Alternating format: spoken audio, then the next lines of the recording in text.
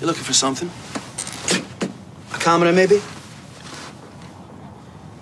There is no camera. I know this looks bad. You're nothing but a common thief. And on top of that, you lied to my face. Sorry. It's not like I planned this, you know. The money was just there. What, so you stole it? I guess this is for her, Nikki. I was always going to give it back to him. Sooner than I expected, actually, as it turns out. What does that mean? It means that she wouldn't take it all. She's giving it me back. Is that right? Well, that says more about her than you. Why don't I just tell Geoff that I found the envelope in a bin and that I don't know what happened to the rest of the money? Yeah, because he's really going to believe that. Where's the money now? Back at the flat. Adam, I'm so sorry. You need to go back to the flat, get that money, and bring it here right now. And what are you going to do? I'm going to figure out how to salvage what's left of my business and keep you out of prison. All right, mate, what brings you here? We've had a report from Geoff that his money was stolen whilst he was in this office. Stolen? You mean mislaid? Not according to him, no.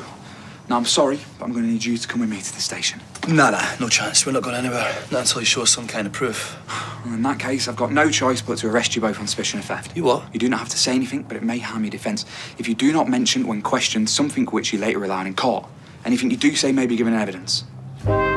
OK, as I explained before, we brought you here because of a Mr. Geoff Metcalfe, who's made an allegation against you and Daniel Osborne concerning some money that he says went missing from your office. What can you tell us? I don't know anything about any missing money. Mr. Metcalfe is adamant that he left the money at your premises. What can I say? He's wrong.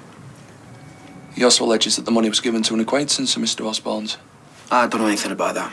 But I'm telling you, Daniel's not the sort of person to steal from anyone. He's no thief. So you're denying you took the money?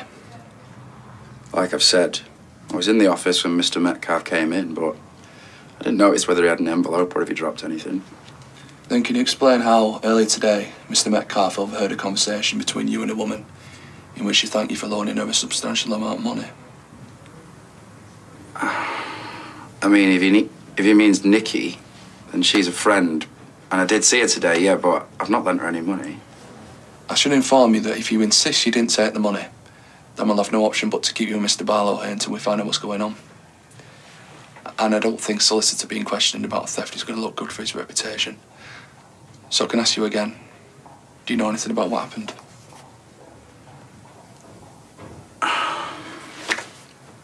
Okay. I did it. I took the money. I wanted to help Nikki. She was in trouble, so I took it. But she's given it me back. Well, some of it, anyway. I see. So do you still have it? Yeah. But Adam didn't take it, okay? He had nothing to do with it. It was me. You confessed to it then, lying little toe rag? Yes, although he was very emphatic that Mr. Barlow had no part in it. I don't believe that for a minute. Thick as thieves, them two, no pun intended.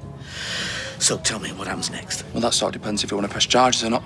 Damn right I do. Fair enough. Although I should inform you that Mr. Osborne has offered to return some of the money immediately and pay the rest of it in instalments. He's only doing that because he got caught.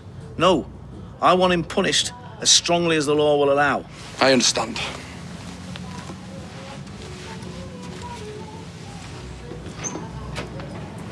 In that case, we'll inform Mr. Osborne that you intend to press charges.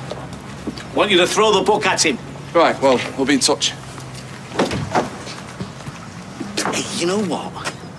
Thinking about it, look, that lad's been through a lot lately. He lost his wife not long ago, so providing I get my money back and an apology, I'm happy to just forget the whole thing. So you don't want to press charges now? Well, he made a mistake. Which of us hasn't he? Very well. We'll let Mr. Osborne know. And as I said, we'll be in touch.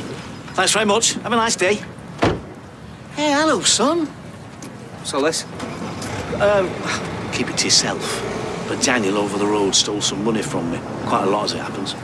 But I'm not going to press charges, so hopefully he'll just get away with a slap on the wrist. Anyway, how are you? I'm all right. I've got to go to work. Yeah. Yeah, all right, son. I understand.